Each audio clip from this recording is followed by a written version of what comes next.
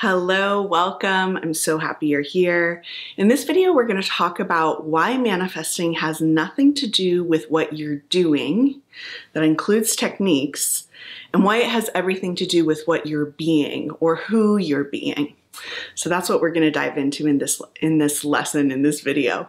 Before I jump in, a couple announcements. Number one, yes, I'm still pregnant at the time of recording these videos.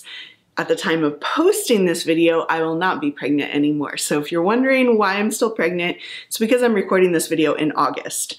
I'm a couple weeks, less than 2 weeks away from her due date.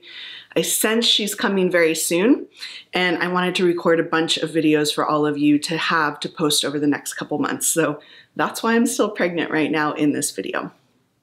Second thing is, you all know I have lots of self-study courses linked in the description below. Courses down there to help you manifest a specific person, new love, self-love, money, and feminine energy. So have a look below if you want deeper guidance on how to manifest whatever you want. Okay, let's dive into this. How come manifesting has nothing to do with what you're doing? And why does it have everything to do with who you're being? Well, this is because the 3D reality is responding to who you are. That's what manifesting is.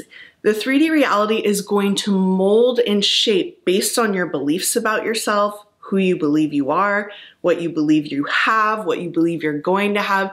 Your beliefs ultimately are ruling your reality.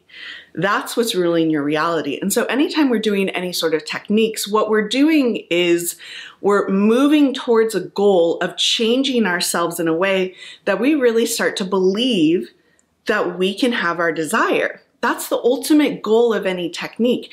It's to get you to start thinking and feeling in a new way more consistently so you actually believe you're gonna have what you want. You are this person who is loved, cherished, adored in the relationship. You are this person who's abundant and wealthy. This is who you are. You're taking on a whole new identity. Where people get caught in manifesting or getting confused about manifesting is they're trying to do the right thing. They're trying to do the right technique. They're trying to say the right affirmation. They're trying to figure out, what do I do? What do I do to make my desire come to me? And what we have to remember is it's not about what you're doing.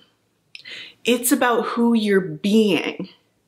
So any time you are doing any sort of manifesting technique, the way you want to think about it is you are training yourself to think and feel a different way about who you are and about what your circumstances are and about what's going to happen to you.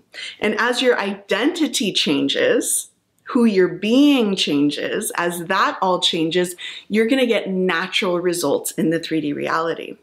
So if you find yourself getting caught or confused, what do I do? What technique do I do? What am I supposed to do? Do I do this? Do I reach out? Do I not reach out? All these little things about what to do.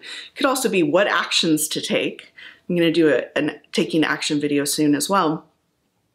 Anytime you're getting caught in the doing, what do I do?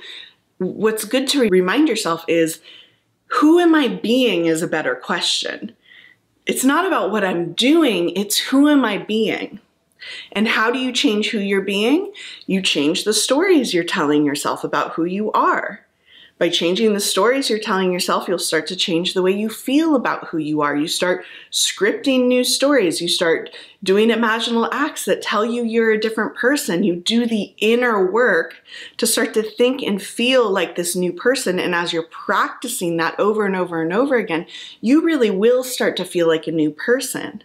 And as you feel like that new person, that's when your 3D reality starts to change. Okay, so remember, it is not about what you're doing. What you're doing doesn't matter that much. Who are you being? Who are you thinking of yourself as? Who are you walking around in the world as? If what you're doing is making you feel like the person with your desire, that's a great thing to do. But that's the only thing that matters. You don't have to say the right affirmation or figure out the right words to tell yourself or anything like that. The right words are the words that make you feel like a new person, okay? Thank you so much for being with me in this video. I love being here with you. I'll see you soon. Bye.